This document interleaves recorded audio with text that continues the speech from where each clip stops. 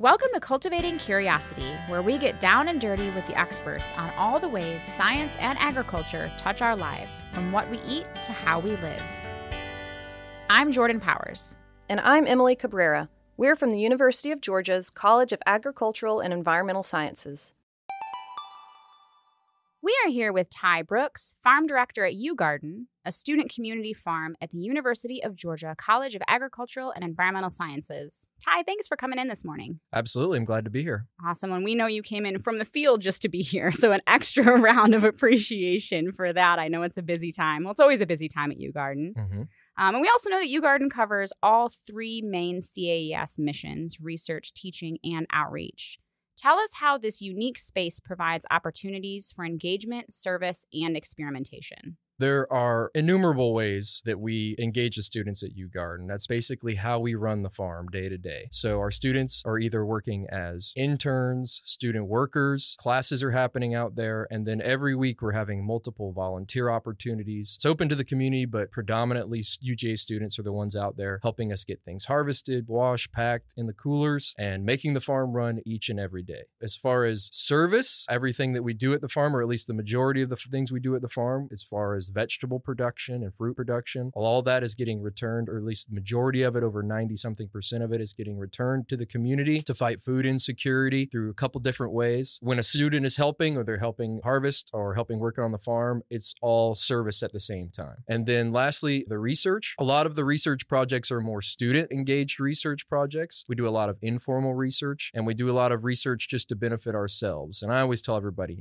farming is always an experiment. Everything you do, you're trying something new, trying to figure out better and new ways to do things. You mentioned that 90% of the produce comes back to the community. Mm-hmm. Can you talk about how you have partnered with programs in the community and with the University of Georgia to help get that produce out to community members? One of those biggest partnerships would be with the Campus Kitchen at UGA. That partnership has been very long. Campus Kitchen and UGArden came about at about the same time. They were sort of conceptualized back in 2010. And I think once they started growing produce at UGArden, when they started out just with a very small field space, even then they sort of realized very quickly that they have a lot more produce than the students could take home and use and utilize. And so when Campus Kitchen came about, like I said, around about that same time, they wanted to do that work, getting this food back into the community. So it was a natural partnership. And so now annually on average, we produce about 15,000 pounds of produce. Like I said, over 90% of that produce is going right to Campus Kitchen. So on those volunteer days, after it gets harvested, washed, and packed and goes into the coolers, at that point, Campus Kitchen takes over and they'll take that produce and distribute it. It gets distributed as both fresh produce, it gets put in grocery bags and goes out into the community, and it goes into meals that the students involved with Campus Kitchen actually make themselves, and then we'll distribute. Those people that get those food are typically clients that are referred to them through the Athens Community Council on Aging. And a lot of times it's seniors raising children, and that's about 50 families each week that are receiving those grocery bags. But then some of the produce is also going out to local food pantries. Each week on Wednesdays, we send out about 150 items to the Covenant Food Pantry, the Covenant Presbyterian Church on the east side. So our stuff is getting out in numerous ways through the community. There's programs with neighborhood leaders who work very intimately with their community, know people. And so they'll come a lot of times and pick up food directly at the farm, pick up produce, and then get that out into the community as well.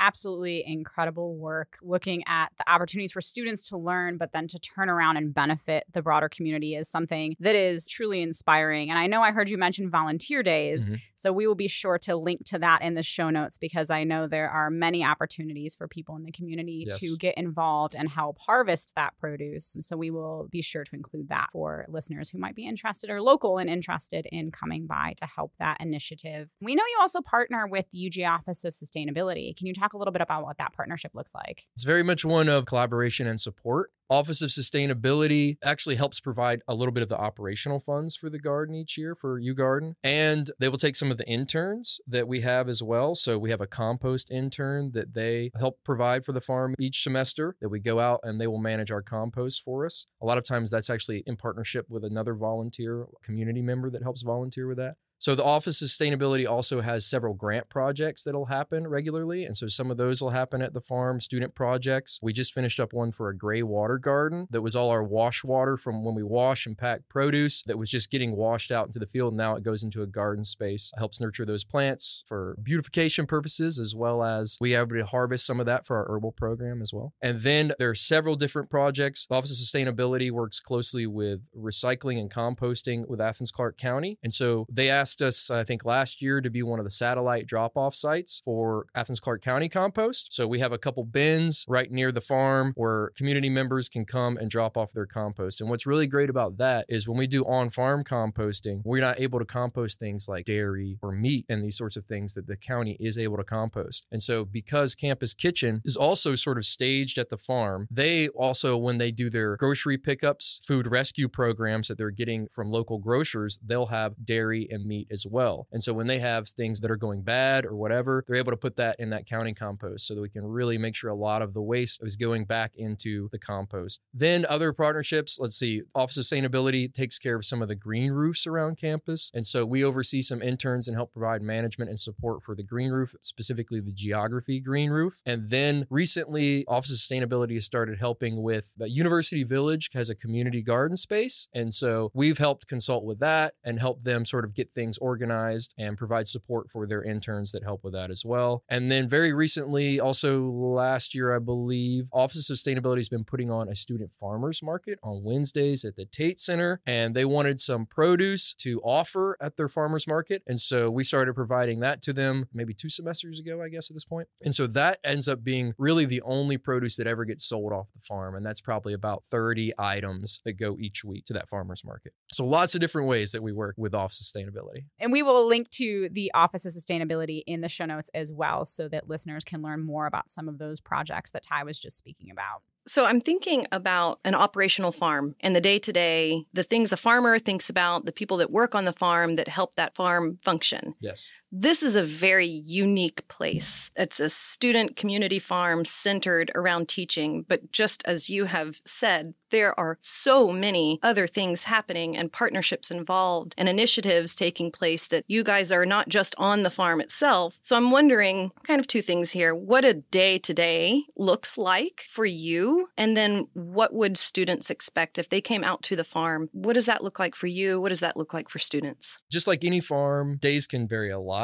I would say there's definitely sort of a seasonal pattern and then a weekly pattern that you can kind of see. We'll have our regular harvest days that are happening. That's really where the students are getting involved, our volunteers are getting involved. A lot of times those are happening in the morning. We'll get things washed and packed. A lot of times staff and myself are getting to the farm before those start, trying to get things that may require a little bit more skill or knowledge about things, get that harvested so that we can get that washed and packed when the volunteers come. Though a lot of times, at least right now in the summer, when harvest is happening very frequently, very regularly, we're normally harvesting Mondays, Wednesdays, and Fridays, doing those sorts of things. And so that normally takes up most of the morning. We do like to sit down with all the students and interns, whoever at the farm, and we normally have a lunch where everybody's around together, hanging out, talking about the rest of the day, the week, things that are going on. And then a lot of times in the afternoon, if we're not back engaged in farm work, it will be tour groups that are coming. It will be classes that are showing up. We'll be hosting events. This past week, we had our Grow It, Know It event for teachers. There's a 3-day teacher training. So there's always things like that. So you're doing your best to try and work the farming in around writing grants, working on these various projects, these sustainability projects you might be working on, working with interns, trying to teach them and make sure that they're engaged in learning something and not just weeding every day. And then still making sure that harvest is coming in, things are functioning. Our cooler broke down last week and we had to pull an AC unit guts out of one cooler and put it in another one. You know, you do your best. Farming is a lot of planning, a lot of prep, and then all that gets thrown out the window because the tractor breaks down and now you got to fix it.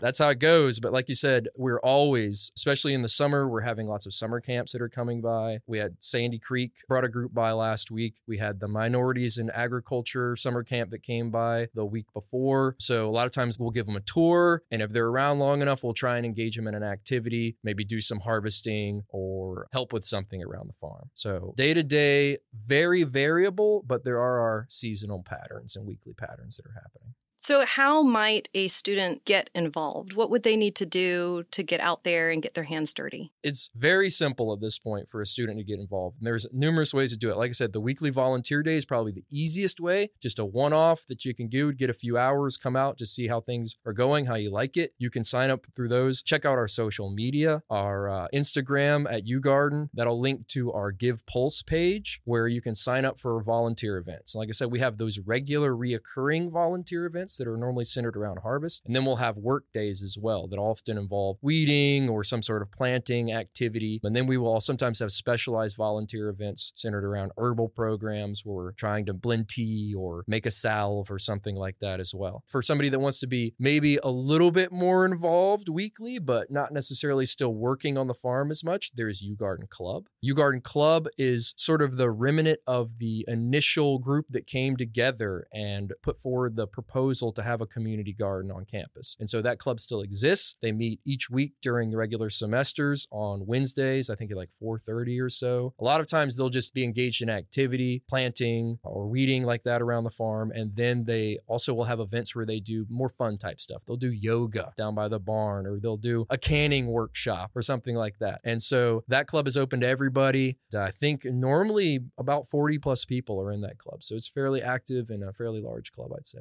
It's like a farm party. It is. It really is. Okay, that sounds amazing. Yes. I'm like, so 4:30 on Wednesdays. I think especially if you're not out weeding every day, weeding is very cathartic if you're just doing it once a week and out there for an hour, But, then beyond that, we have our internship. So I think that's Hort 3920. You do need permission from the department, but I think it is open to everybody. When you come out, that is when you're really starting to get more involved with the farm. We're going to be putting you on equipment. You're going to be learning how to operate equipment, maintain it, repair it. You're going to be talking about whatever our season is that you're out there working. You'll be involved in the planting, the irrigation, the spraying, all these sorts of things that are happening out here at the farm. And then we have student workers. A lot of times I encourage people to do the internship, and that allows us to them to learn and to know what's going on at the farm. And at that point, that's sort of a pool where we can hire student workers from. We'll have a communications person that'll do our communications and website stuff. And we'll have general farm worker students that'll help us around the farm with whatever. And then we'll have people that sort of specialize in our herbal program as well. So numerous ways. Yes. So many opportunities to get involved. And then here you are managing it all, yes. and making it all come together. Doing my best anyway. Doing yes. your best. You are doing an amazing job. So there are so many things happening on the farm. How do you manage to keep it all organized and running? We are a student community farm, and so the vast majority of the work is getting done by students. But thankfully, I have another staff person at the farm, and that would be April McCoy, our farm manager. Without her, I couldn't keep it all straight. The day-to-day calendar, we do our best, but without our student workers and April, of course, as the farm manager, I would never be able to keep track of it all. It takes a team. We also know that you are a double dog yes. with a bachelor's in wildlife biology and a master's in agricultural and environmental education. How has your academic and career journey prepared you for this role? As an undergrad, when I came in, I definitely had an interest in plants and horticulture and wildlife. And so studying wildlife, it really makes you cognizant of environmental issues, ecological concepts, and the ways that humans interact with these and have impacts on these sorts of things. And I also really think that it sort of gives you an eye for detail, because you really need that in farming, and you're having to pay attention to all these things when you're identifying plants or animals and these sorts of things. As an undergrad, a lot of it was very conceptual. You're talking about these things in classroom spaces. And then after I graduated and got into the field more, I was working mostly in arboriculture and then in wildlife biology as well. I actually worked out west in Colorado doing some wildlife biology work. That was really where I started to get my firsthand experience of that intersection between agriculture and the environment and wildlife specifically. I worked with prairie dogs a lot on agricultural leases in Boulder County. So you really see the impacts firsthand that are happening. And that's when I started to actually get very interested in agriculture and the ideas behind organic agriculture specifically. I actually had found on my online searching that UGA at the time had an organic agriculture certificate program and had reached out about that. Didn't end up coming back here. There was a 9-year gap between my undergrad and grad school. So even after when I first found that program, it was about 5 years later until I actually came here and doing my graduate program and pursued that certificate while I was in the ALEC program. When Ty references ALEC, he's talking about the CAES Department of Agricultural Leadership, Education, and Communication.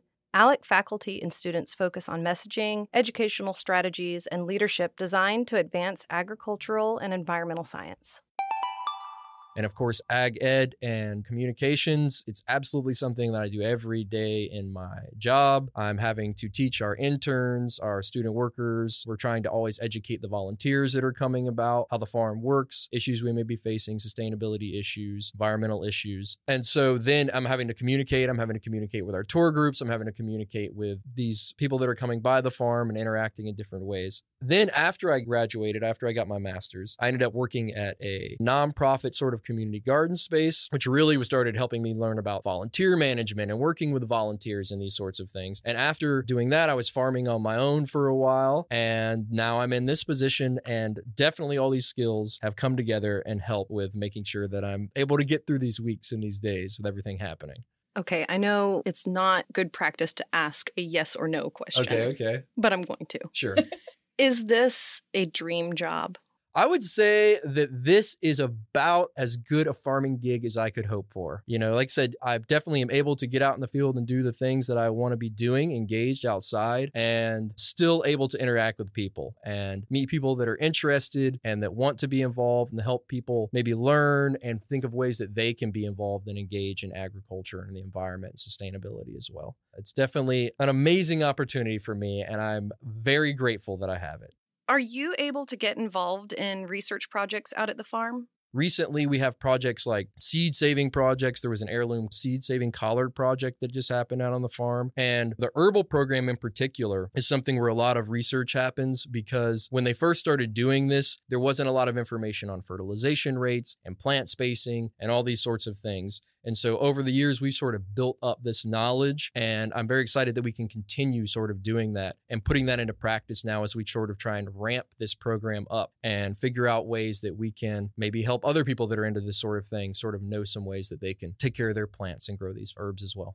I don't know if it's your communications background or just fortuitous, but that leads right into my next question perfectly. In that we know that this spring, UGArden's herbal tea program launched sales in select UGA dining halls. And we will, of course, link to that story in the show notes. And I will put in a shameless plug for that Tulsi tea because it is so good. Tell us more about where our listeners can find the UGArden herbal teas on campus and around Athens. Currently at Oglethorpe Dining Hall, our chamomile is available. It is really herbal season right now. So we're harvesting tons of stuff. Chamomile is almost done. We're harvesting Tulsi and we're harvesting peppermint and all these things. As we're sort of finishing up these harvests, we'll be getting more of this stuff packaged and hopefully offering the Tulsi and the peppermint to the dining hall and the new chamomile here very soon. As far as other places where you can pick up the teas, Botanical Gardens Gift Shop has a lot of our teas and herbal products. Community is a store downtown that carries some of our products. And then whenever we have on-farm sales, so we'll have plant sales and things like that throughout the year, we'll always have our herbal products on offer at those times. There's been a coffee shop around town, Molly's Coffee, that has carried some of our Tulsi tea as well over on Macon Highway. Especially as we move through the thick of herbal season here and we start to get things wound down, dried, and start packaging stuff, we'll probably start to send some of our herb interns back out into the community to maybe try and do some more sales and get into some more places around town. What an awesome opportunity for the students, right? To be on the farm, drawing the herbs, processing, packaging, but then also for some people, especially people who maybe are more in tune to being in a drawing room or on a farm than in a sales role, to get out there and get a product in the community and really get that full spectrum of what is involved in bringing a product to market. Yes. That's exciting.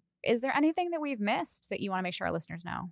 I can't say anything specific, but I want everybody to know that in August, there's going to be something sort of big for UGArden happening that people who are into UGArden can help support us with. So you got to stay on the lookout for that. Ooh, the intrigue. Yes. A little cliffhanger for everybody. Yes, absolutely. So keep your eyes and ears open. We'll be putting out our newsletter. It'll be on blast. Like I said, right around the beginning of August, and there'll be a window of time where we are going to need your assistance. Okay. We mentioned earlier, but we will have UGArden's website, social media channels, etc., all linked in the show notes. So you heard Ty. Stay tuned. There will be more. I'm excited. I don't even know what it is, but I'm excited.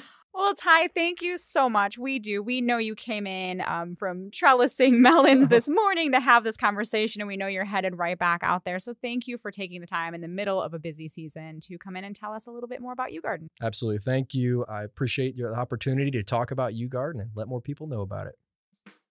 Thanks for listening to Cultivating Curiosity, a podcast produced by the UGA College of Agricultural and Environmental Sciences. A special thanks to Mason McClintock for our music and sound effects. Find more episodes wherever you get your podcasts.